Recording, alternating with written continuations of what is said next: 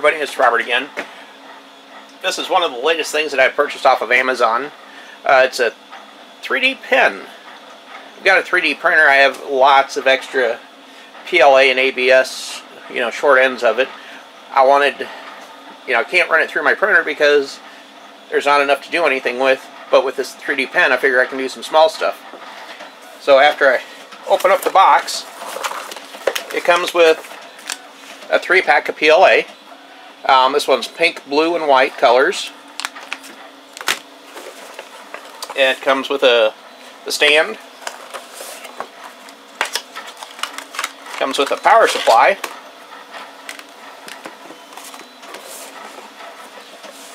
Comes with one of those spatulas. Comes with a couple of finger protectors. That way you don't burn your fingers. An owner's manual. And of course the pen itself. The pen actually heats up pretty well. I just plugged it in a few minutes ago. Ran some PLA and actually ABS through it. Did really well. It heated up really, really quick. It just takes some practice to get used to it and how it works. I think I'll be able to use a lot of my extras that are left over from my PLA and ABS.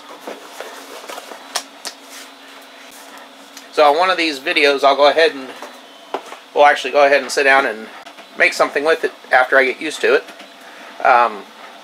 Again, if you're interested in getting this 3D printing pen, I'll post a link at the bottom of the screen.